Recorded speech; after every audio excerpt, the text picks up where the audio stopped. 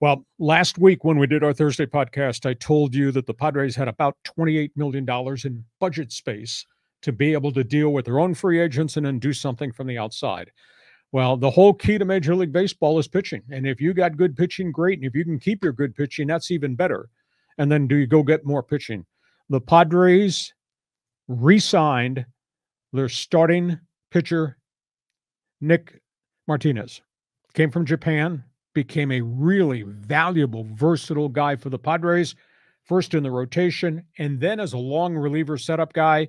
He opted out of his contract. He just got a pay bump from $7.8 million to upwards of about $10 million for at least the next 3 years.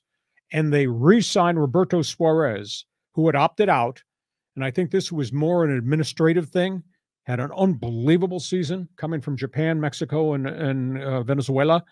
And they re-signed him to a 5-year deal, base pay raise from $5 million up to $10 million. So the Padres locked down 2 guys that were integral depth guys to what they need to get done. Now, at this point, they've kind of committed a pile of that $28 million they had to those 2 guys.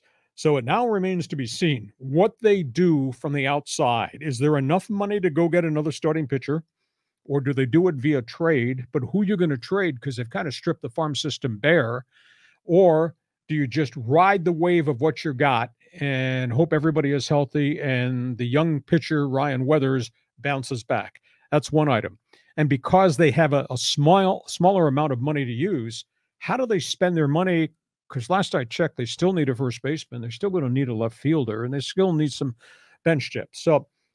But they fired the first shot by keeping Nick Martinez and keeping Robert Suarez. Reaction from Padre fan? Great moves. And I love how Martinez recognized that this is a place where the fan base is rabid, the players, the management, the ownership all want to win. So he's in. And I love hearing that. He'll slot in, hopefully, that number 4 starter spot.